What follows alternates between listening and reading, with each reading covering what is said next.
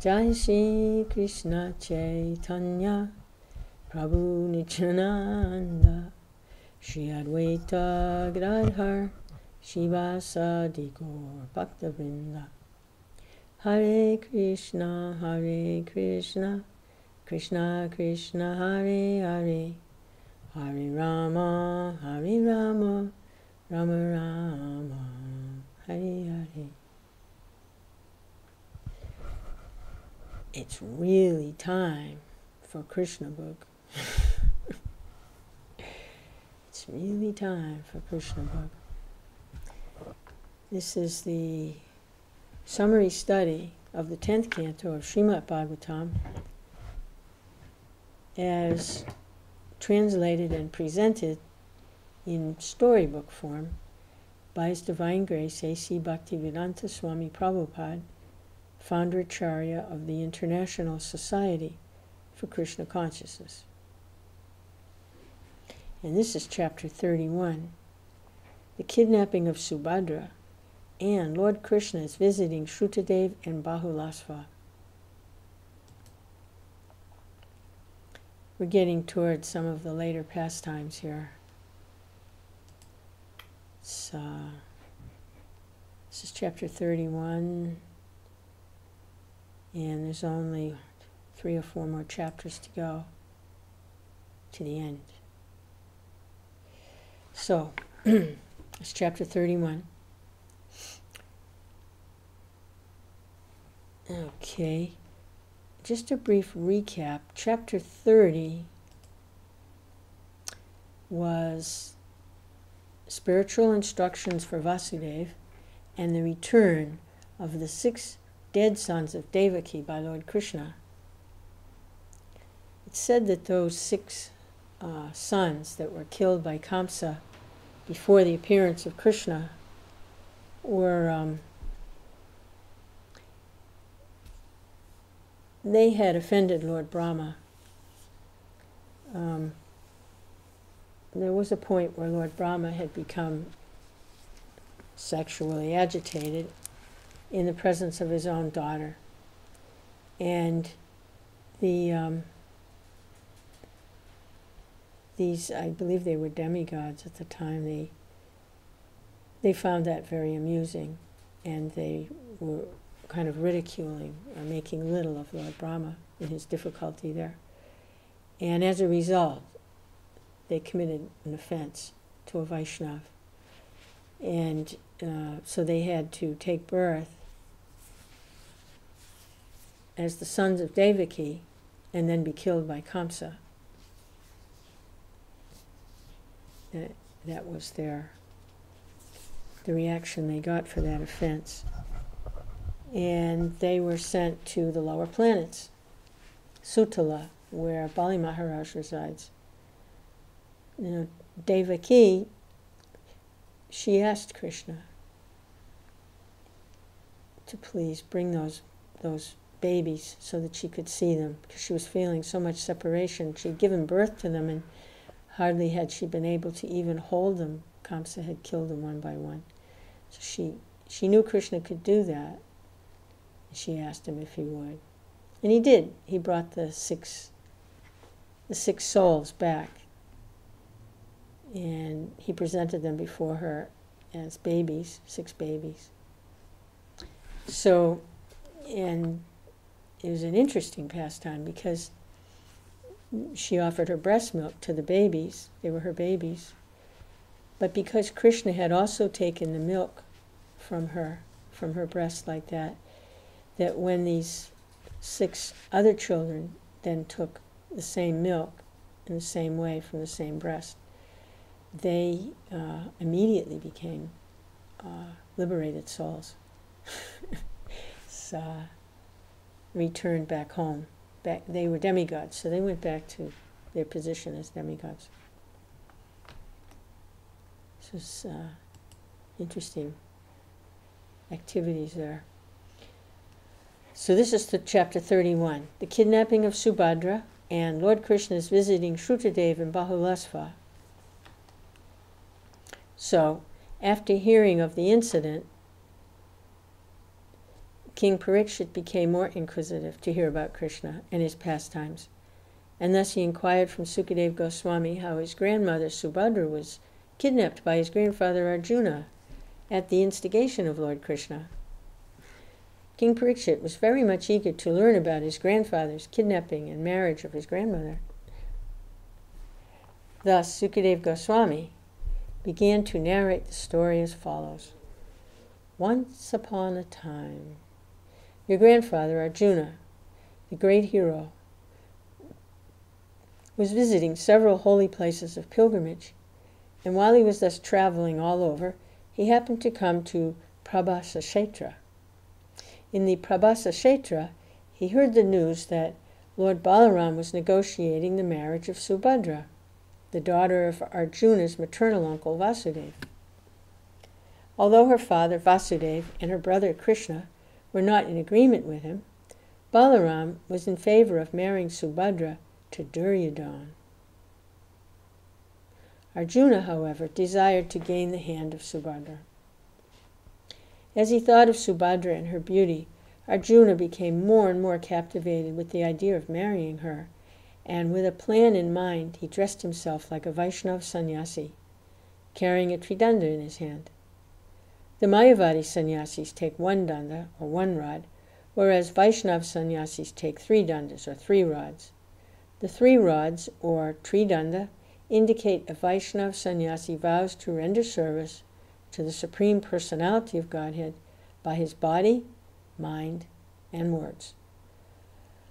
The system of Tridanda Sannyas has been in existence for a long time, and the Vaishnava sannyasis are called Tridandis, or sometimes Tridandi Swamis or Tridandi Goswamis.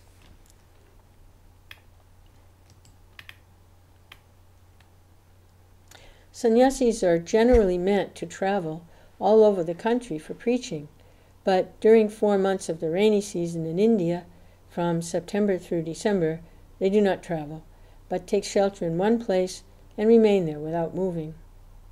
This non-movement of the sannyasi is called Chaturmasya Vrata.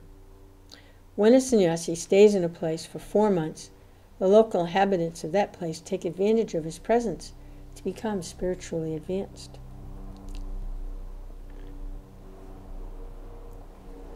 Arjuna, in the dress of a Tridandi sannyasi, remained in the city of Dwarka for 4 months, devising a plan whereby he could get Subhadra as his wife.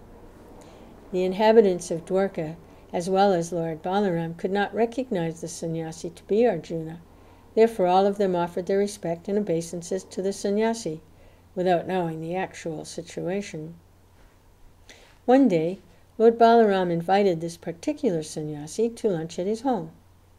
Balaramaji very respectfully offered him all kinds of palatable dishes, and the so-called sannyasi was eating sumptuously.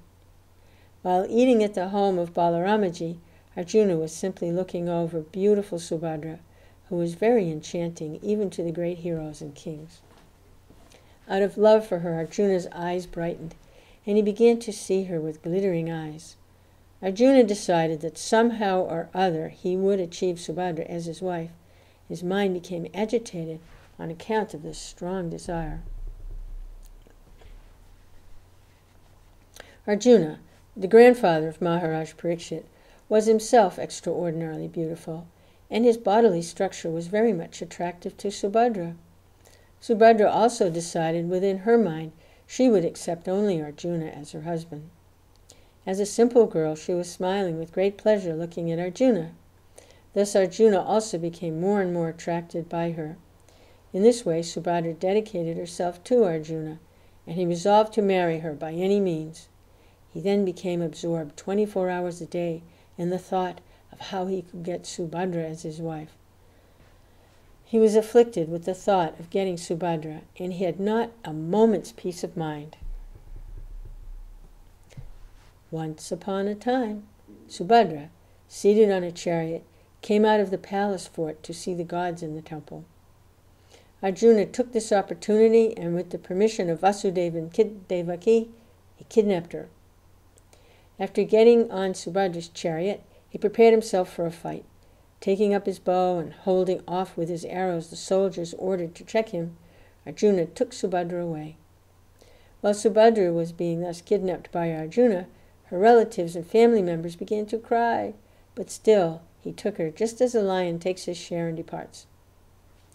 When it was disclosed to Lord Balaram that the so-called sannyasi was Arjuna, and he had planned such a device simply to take away Subhadra, and that he had actually taken her, he became very angry, just as the waves of the ocean become agitated on a full moon day. Lord Balaram became greatly disturbed. Lord Kṛṣṇa was in favor of Arjuna. Therefore, along with other members of the family, he tried to pacify Balaram by falling at his feet, begging him to pardon Arjuna.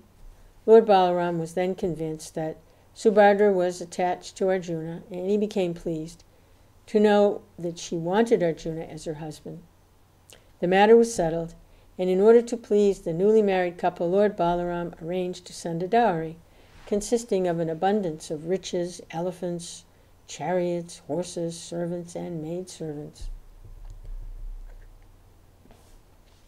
Maharaj Parikshit was very anxious to hear more about Kṛṣṇa, and so after finishing the narration of Arjuna's kidnapping Subhadra, Srutadeva Goswami began to narrate another story as follows. There was a householder Brahmin in the city of Mithila, the capital of the kingdom of Videha. This Brahmin, whose name was Srutadeva, was a great devotee of Lord Kṛṣṇa. Due to his being fully Kṛṣṇa conscious and always engaged in the service of the Lord, he was completely peaceful in mind and detached from all material attraction.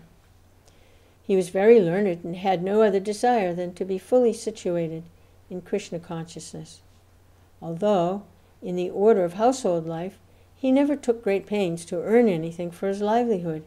He was satisfied with whatever he could achieve without much endeavor, and somehow or other he lived in that way. Every day he would get necessities of life in just the quantity required, and not more. That was his destiny. The Brahmin had no desire to get more than what he needed, and thus he was peacefully executing regulative principles of a Brahmin's life, as enjoined in the revealed scriptures. Fortunately, the king of Mithila was as good a devotee as the Brahmin. The name of this famous king was Bahulasva. He was very well established in his reputation as a good king, and he was not at all ambitious to extend his kingdom for the sake of sense gratification. As such, both the Brahmin and King Bahulasva remained pure devotees of the Lord in Mithila. Since Lord Kṛṣṇa was very merciful upon these two devotees, King Bahulasva and the Brahmin Srutadeva, he one day asked his driver Dwaraka to take his chariot into the capital city of Mithila. Lord Kṛṣṇa was accompanied by the great sages Narada, Vamadeva, Atri, Vyasadeva, Parashuram, Asita, Aruna, Brihaspati, Kanva, Maitreya, Shravana, and others. Lord Kṛṣṇa and the sages were passing through many villages and towns, and everywhere the citizens would receive them with great respect and offer them articles in worship. When the citizens came to see the Lord, and all of them assembled together in one place, it seemed that the sun was present along with his various satellite planets. In that journey, Lord Kṛṣṇa and the sages passed through the kingdoms of Anatar, Danva, Kurujangala, Kanka, Matsya, Panchala, Kunti, Madhu, Kekaya, Koshala, and Arna. And thus all the citizens of these places, both men and women, could see Lord Kṛṣṇa eye to eye. In this way, they enjoyed celestial happiness, with open hearts full of love and affection for the Lord. And when they saw the face of the Lord, it seemed to them they were drinking nectar through their eyes. When they saw Kṛṣṇa, all the ignorant misconceptions of their lives dissipated. When the Lord passed through the various countries and the people came to visit him, simply by glancing over them, the Lord would bestow all good fortune upon them and liberate them from all kinds of ignorance. In some places, The demigods also would join with the human beings, and their glorification of the Lord would cleanse all directions of all inauspicious things. In this way, Lord Kṛṣṇa slowly and gradually reached the kingdom of Videha. When the news of the Lord's arrival was received by the citizens, they all felt unlimited happiness and came to welcome him, taking gifts in their hands to offer. As soon as they saw Lord Kṛṣṇa, their hearts immediately blossomed in transcendental bliss, just as the lotus flower blooms on the rising of the sun. Previously, they had simply heard the names of the great sages, but had never seen them. Now, by the mercy of Lord Kṛṣṇa, they had the opportunity of seeing both the great sages and the Lord himself. King Bahulasva, as well as the Brahmin Srutadeva, knowing well that the Lord had come there just to grace them with favor, immediately fell at the Lord's lotus feet and offered their respects.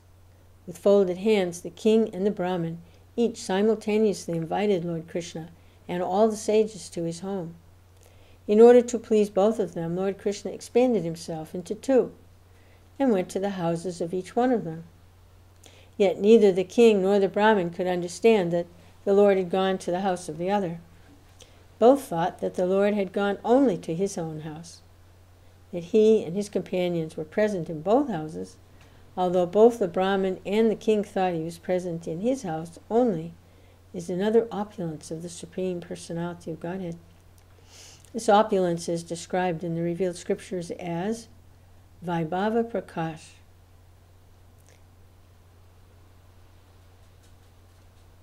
Similarly, when Lord Kṛṣṇa married 16,000 wives, he also expanded himself into 16,000 forms, each one of them as powerful as he himself. Similarly, in Vrindavan, when Brahma stole away Krishna's cows, calves, and cowherd boys, Kṛṣṇa expanded himself into many new cows, calves, and cowherd boys. Bahulasva, the king of Videha, was very intelligent and was a perfect gentleman. He was astonished that so many sages, along with the Supreme Personality of Godhead, were personally present in his home. He knew perfectly well that the conditioned soul, especially when engaged in worldly affairs, cannot be 100% pure, whereas the Supreme Personality of Godhead and his pure devotees are always transcendental to worldly contamination. Therefore, when he found that the Supreme Personality of Godhead, Kṛṣṇa, and all the great sages were at his home, he was astonished, and he began to thank Lord Kṛṣṇa for his causeless mercy. Feeling very much obliged and wanting to receive his guests to the best of his capacity, he called for nice chairs and cushions, and Lord Kṛṣṇa, along with all the sages, sat down very comfortably. At that time, King Bahulasva's mind was very restless, not because of any problems, but because of great ecstasy of love and devotion. His heart was filled with love and affection for the Lord and his associates, and his eyes were filled with tears of ecstasy. He arranged to wash the feet of his divine guests, and after washing them, he and his family members sprinkled the water on their own heads. After this, he offered to the guests nice flower garlands, sandalwood pulp, incense, new garments, ornaments, lamps, cows, and bulls. In a manner just befitting his royal position, he worshipped each one of them in this way. When all had been fed sumptuously and were sitting very comfortably, Bahulasva came before Lord Kṛṣṇa and caught his lotus feet. He placed them on his lap, and while massaging the feet with his hands, began to speak about the glories of the Lord in a sweet voice. My dear Lord, you are the super soul of all living entities, and, as witness within the heart, are cognizant of everyone's activities. As such, being duty-bound, we always think of your lotus feet so that we can remain in a secure position without deviating from your eternal service. As a result of our continuous remembrance of your lotus feet, you have kindly visited my place personally to favor me with your causeless mercy. We have heard, my dear Lord, that by your various statements you confirm your pure devotees to be more dear to you than Lord Balaram or your constant servitor, the goddess of fortune. Your devotees are dearer to you than your first son, Lord Brahma, and I'm sure that you have so kindly visited my place in order to prove your divine statement. I cannot imagine how people can be godless and demoniac even after knowing of your causeless mercy and affection for your devotees who are constantly engaged in Krishna consciousness. How can they forget your lotus feet? My dear Lord, it is known to us that you are so kind and liberal that when a person leaves everything just to engage in Krishna consciousness, you sometimes give yourself in exchange for that unalloyed service. You have appeared in the Yadu dynasty to fulfill your mission of reclaiming all conditioned souls rotting in the sinful activities of material existence, and this appearance is already famous all over the world.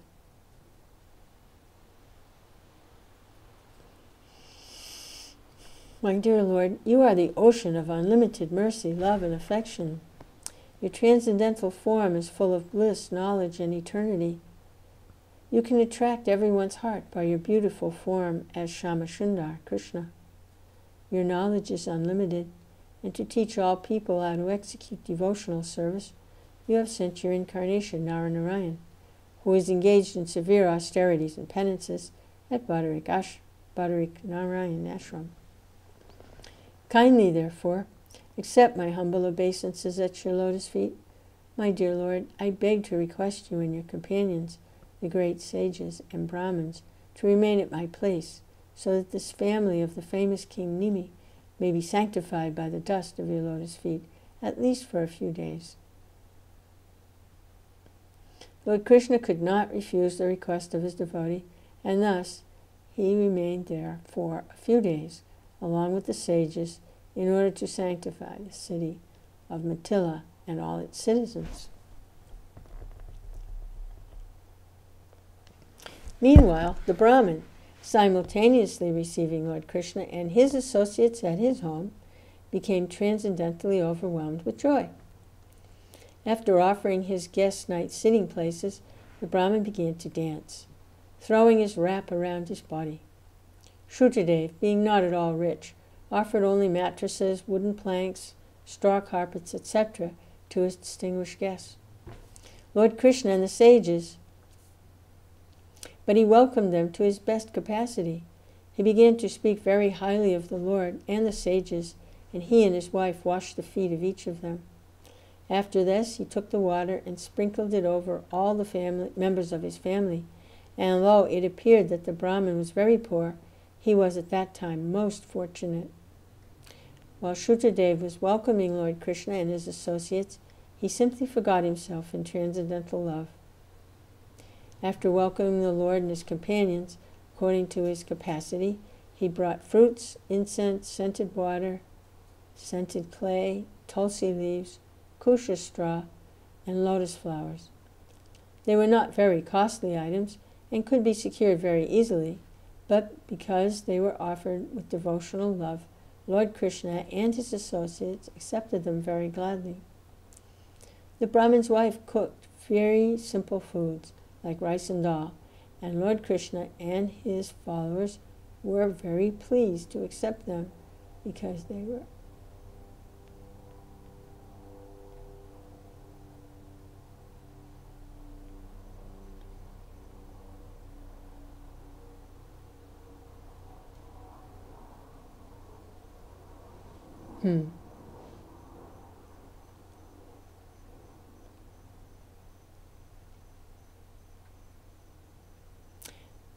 They were not very costly items and could be secured very easily, but because they were offered with devotional love, Lord Krishna and his associates accepted them very gladly. The Brahmin's wife cooked very simple foods like rice and dal, and Lord Krishna and his followers were very pleased to accept them because they were offered in devotional love. When Lord Krishna and his associates were fed in this way, the Brahmin Srutadeva was thinking thus: I am fallen into the deep dark well of household life, and am the most unfortunate person. How has it become possible that Lord Krishna, who is the Supreme Personality of Godhead, and his associates, the great sages, whose very presence makes a place as sanctified as a pilgrimage site, have agreed to come to my place." While the Brahmin was thinking in this way, the guests finished their lunch and sat back very comfortably. At that time, the Brahmin, Srutadeva, and his wife, children, and other relatives appeared there to render service to the distinguished guests. While touching the lotus feet of Lord Krishna, the Brahmin began to speak. "My dear Lord," he said, "you are the Supreme Person, Purushottama, situated transcendentally to the manifested and unmanifested creation, material creation.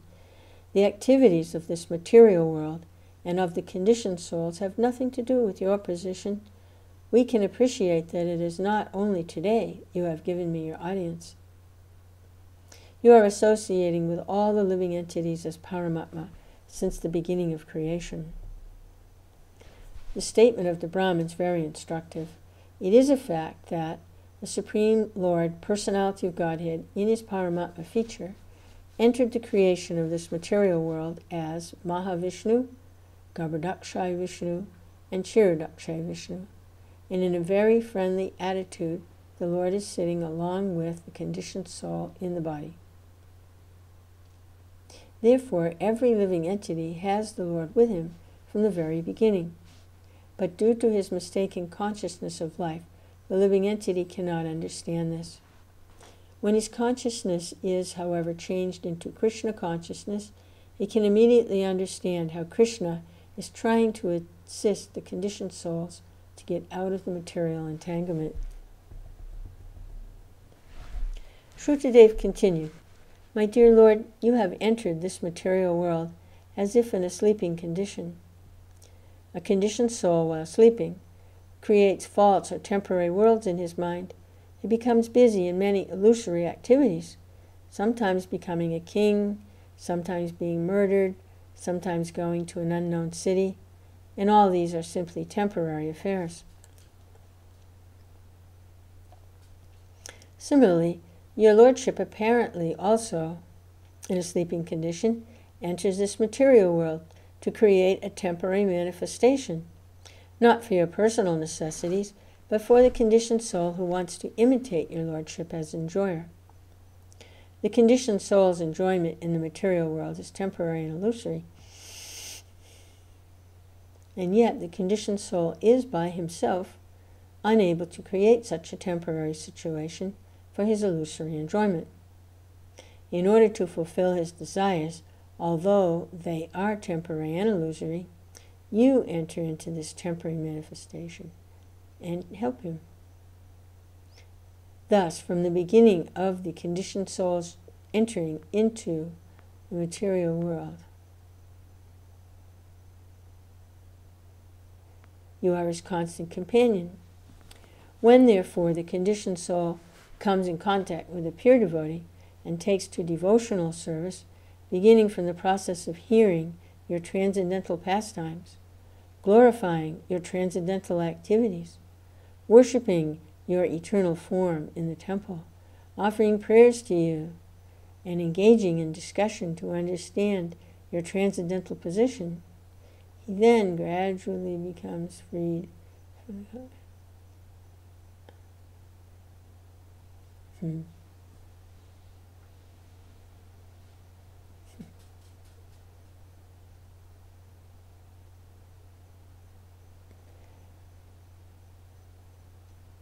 His heart becomes cleansed of all material dust and gradually become visible in the heart of the devotee. Although you are constantly with the conditioned soul, only when he becomes purified by devotional service do you become revealed to him. Others who are bewildered by fruitive activities, either by Vedic injunctions or customary dealings, and who do not take to devotional service, become captivated by the external happiness of the bodily concept of life. You are not revealed to such persons. Rather, you remain far, far away from them.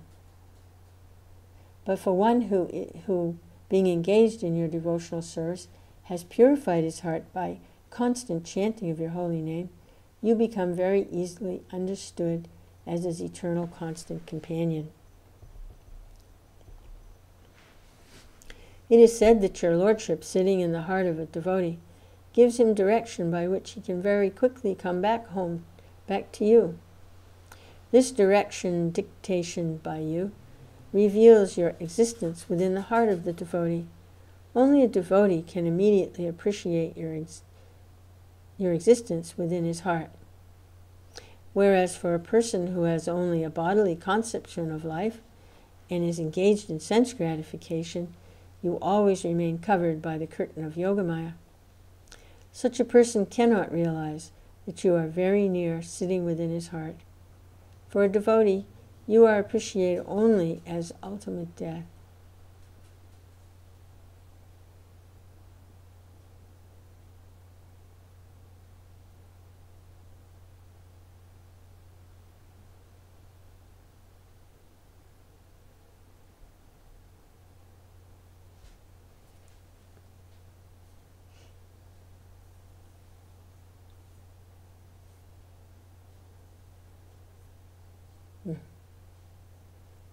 Let me read that again. For a non-devotee, you're appreciated only as ultimate death. The difference is like the difference between a cat carrying its kitten in its mouth and cats carrying a rat in his mouth. In the mouth of the cat, the rat feels its death, whereas the kittens in the mouth of the cat feel motherly affection. Similarly, you're present to everyone, but the non-devotee feels you as ultimate cruel death, whereas for a devotee, you are the supreme instructor and philosopher.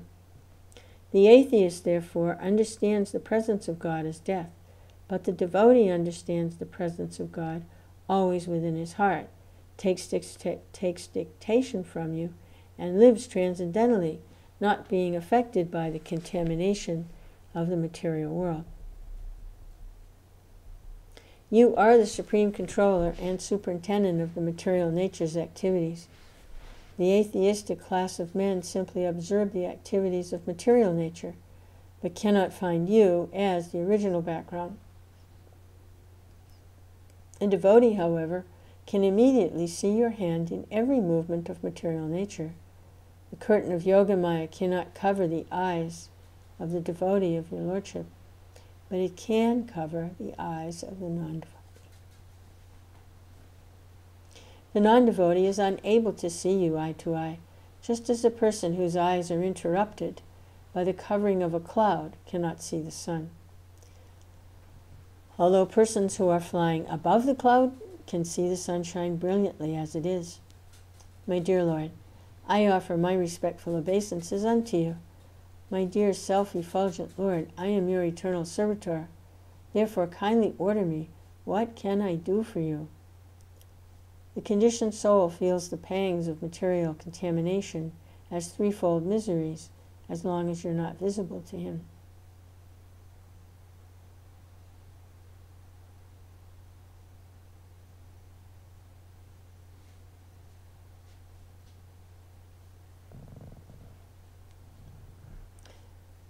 As soon as you are visible by development of Krishna consciousness, all miseries of material existence simultaneously become vanquished. The Supreme Personality of Godhead, Kṛṣṇa, is naturally very much affectionately inclined to his devotees. When he heard Srutadeva's prayers of pure devotion, he was very much pleased, and immediately caught his hands and began to address him thus: My dear Srutadeva, all these great sages and saintly persons have been very kind to you by personally coming here to see you. You should consider this opportunity to be a great fortune for you. They're so kind that they are traveling with me, and wherever they go, they immediately make the whole atmosphere as pure as transcendence, simply by the touch of the dust of their feet. People are accustomed to go to the temples of God. They also visit holy places of pilgrimage, and after prolonged association with such activities, for many days, by touch and by worship, gradually they become purified. But the influence of great sages and saintly persons is so great that by seeing them, one immediately becomes completely purified.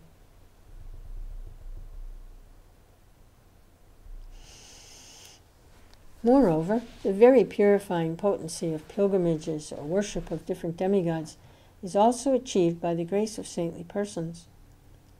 A pilgrimage site becomes a holy place because of the presence of the saintly persons there. My dear Srutadeva, when a person is born as a Brahmin, he immediately becomes the best of all human beings. And if such a Brahmin remains self-satisfied, practices austerities, studies the Vedas, engages in my devotional service, as is the duty of the Brahmin, or in other words, if a Brahmin becomes a Vaishnava,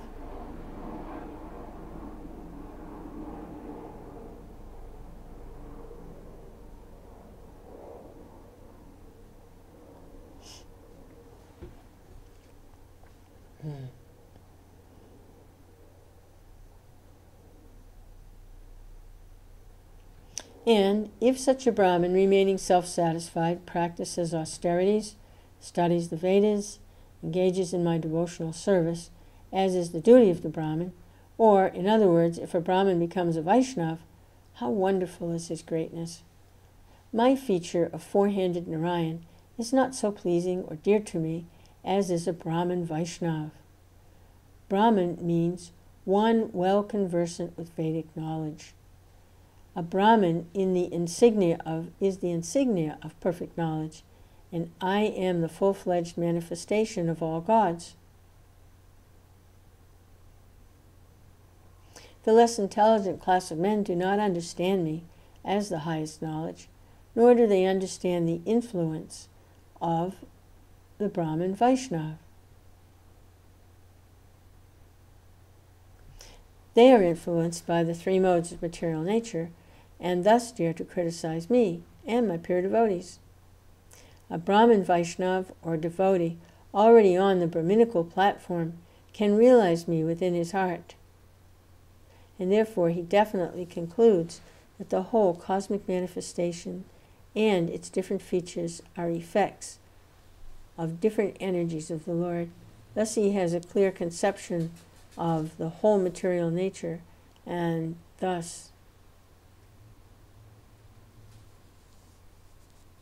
and the total material energy, and in every action such a devotee sees me only and nothing else.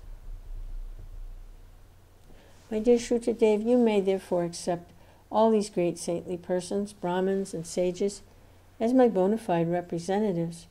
By worshipping them faithfully, you will be worshipping me more diligently. I consider worship of my devotees to be better than direct worship of me.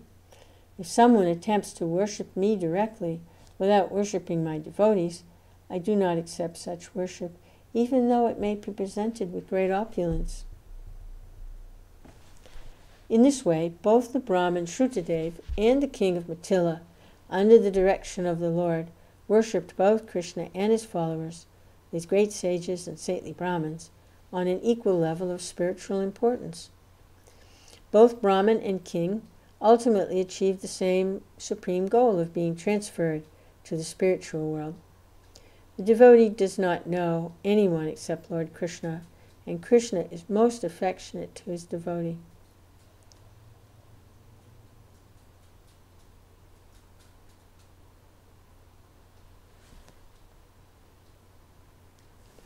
Lord Kṛṣṇa remained in Mithila, both at the house of the Brahmin Srutadeva and at the palace of King Bahulasva, and after favoring them lavishly by his transcendental instructions, he went back to his capital city, Dwarka. The instructions we receive from this incident is that King Bahulasva and Srutadeva the Brahmin were accepted by the Lord on the same level because both were pure devotees. This is the real qualification for being recognized by the Supreme Personality of Godhead. Because it has become the fashion of this age to become falsely proud of having taken birth in the family of a Kshatriya or of a Brahmin, we see persons without any qualification other than birth claiming to be a Brahmin or Kshatriya or a Vaishya. But as it is stated in the scriptures, Kalo Sudra Sambhava, in this age of Kali, everyone is a Sudra. This is because there's no performance of the purificatory processes.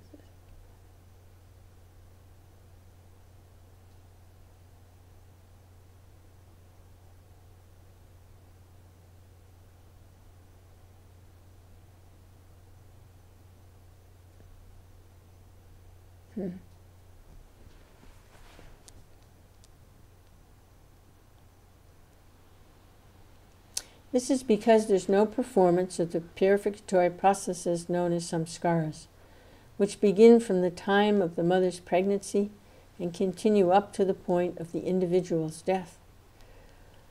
No one can be classified as a member of a particular caste, especially a higher caste, Brahmin, Kshatriya, or Vaishya, simply by birthright.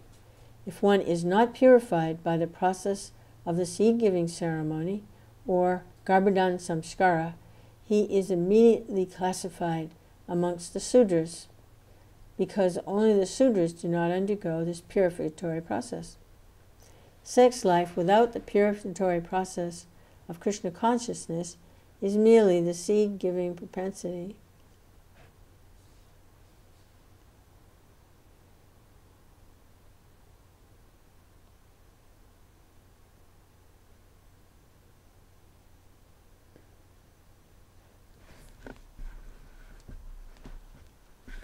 Sex life without the purificatory process of Krishna consciousness is merely the seed-giving process of the Sudras or the animals. But Krishna consciousness is the highest perfection by which everyone can come to the platform of a Vaishnava. This includes having all the qualifications of a Brahmin. The Vaishnavas are trained to become free from the 4 kinds of sinful activities: illicit sex, indulgence in intoxicants, gambling,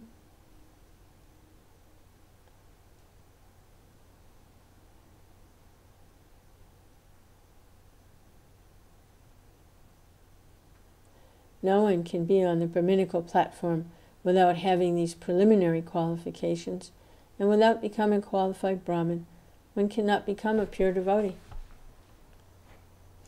Thus end the Bhaktivedanta purport of the 2nd volume, 31st chapter of Krishna, Kidnapping of Subhadra, and Lord Krishna's visiting Srutadeva and Bahulasva.